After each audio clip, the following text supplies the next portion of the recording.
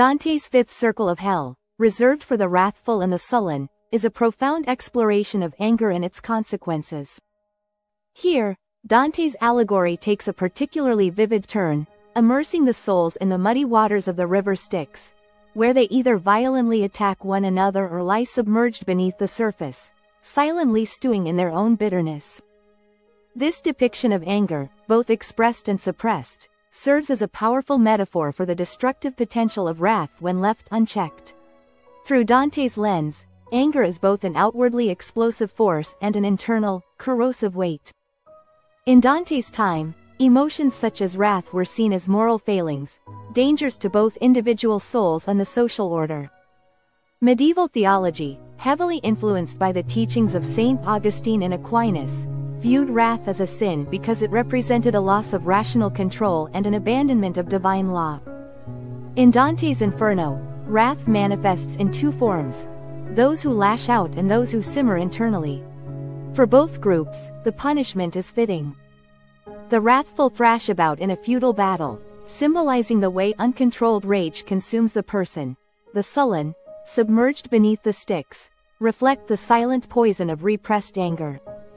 Historically, Dante's era was a violent one, where feuds and vendettas were common among families and political factions, including Dante's own bitter conflict with the Guelphs and Ghibellines in Florence. Dante's inclusion of wrath in his hellscape reflects both his personal experiences and the broader cultural fears about anger leading to chaos.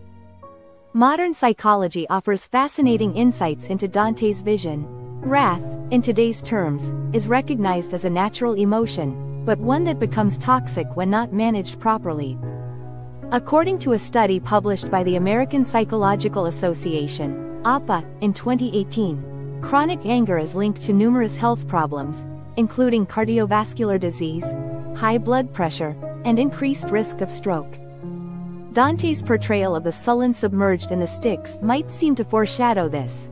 The unresolved, bottled-up anger slowly suffocates, much like how long-term resentment eats away at a person's health and well-being. Philosophers have long debated the role of anger in human life. Aristotle, in the Nicomachean Ethics, argued that anger is a natural emotion that, when used correctly, can serve as a force for justice. However, he emphasized the importance of controlling and directing it wisely, something Dante's wrathful sinners failed to do. They have succumbed to their fury, becoming trapped in an eternal loop of frustration. On the other hand, the sullen represent the opposite extreme, a total suppression of emotion, where anger is buried so deeply that it becomes a passive resentment. This aligns with the ideas of 20th-century existentialists like Jean-Paul Sartre, who saw inaction in the face of anger as a denial of one's authenticity. For Sartre, both extremes, violent outbursts and stifled bitterness, are forms of bad faith, where individuals fail to confront their emotions in a healthy, rational way. Dante's fifth circle offers valuable practical wisdom. We've all experienced anger at some point, whether it's a burst of frustration in traffic or a long-held grudge against a friend or colleague. Common sense tells us that neither extreme, explosive wrath nor deep-seated resentment leads to happiness. Modern conflict resolution strategies encourage healthy outlets for anger, such as open communication and emotional regulation, something Dante's sinners could have benefited from. I once knew a colleague who, despite her calm demeanor, harbored a quiet resentment against another team member. It simmered for years, unspoken but felt in every interaction. Eventually, the tension became unbearable, leading to an explosive confrontation that damaged their relationship permanently. In that moment, the lesson of Dante's fifth circle became crystal clear.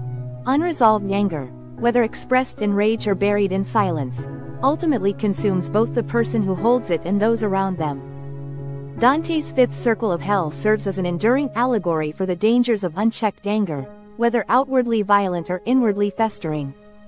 The wrathful souls thrashing in the Styx and the sullen submerged beneath it offer a timeless warning about the destructive power of rage.